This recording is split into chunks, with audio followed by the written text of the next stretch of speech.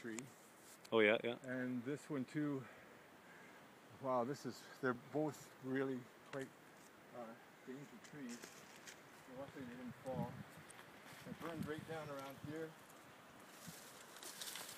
And Oh, convenient pile of logs.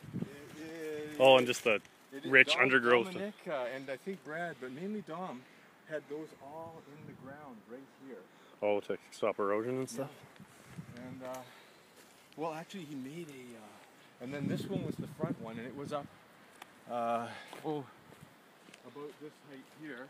Kind of like a and causeway. So this was right up to here, and then all those were filling in. This was a yoga deck, and so this is like the perfect. And it was Yeah. He had a grassy knoll. I can see that right here. That's very But cool. I guess he filled it in with like all kinds of duff, and somehow the fire started right here. That's that happened at my house actually. Just like some fertilizer at the base of some pine trees started burning, and actually right across the condo across from us burnt like 2 whole trees up. Could have burnt down the whole building. Wow. So And yeah, then it that was last summer. spread through The undergrowth in here.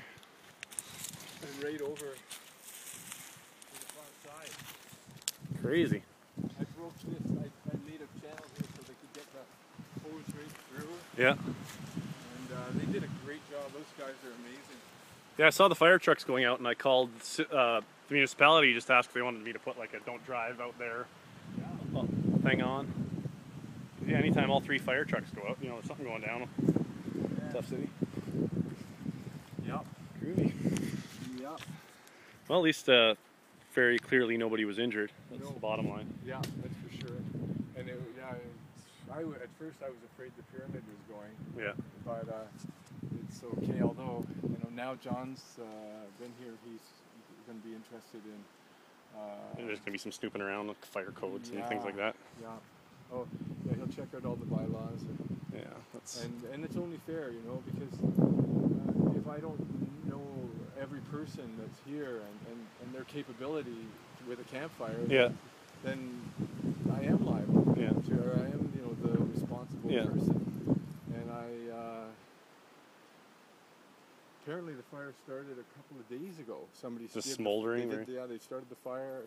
And they noticed this burn and smoldering, and they poured water and put it out. But I guess it went into that duff. Yeah. And just lit back up again. And then today, luckily a Japanese friend was just camped right down from here. Yeah. And he came up and called the alarm. We got up here, we must have got 30, 40. Yeah, I saw a bunch at the bottom there too. Water coming up. Many times they came up, and we managed to contain the whole perimeter, so it didn't expand. And then these guys came and just soaked it. Must have been hundreds, maybe 200, 300, 500 gallons. Yeah.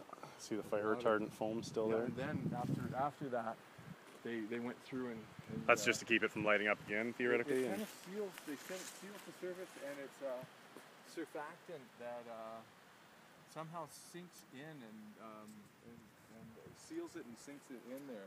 Yeah, it just looks like. It's a sealant. Yeah, it just looks like dish soap. Yeah. Interesting. It's a special stuff. Apparently, they used to use goat intestine at one time to make this have this effect in water. Well, thanks for the tour, man.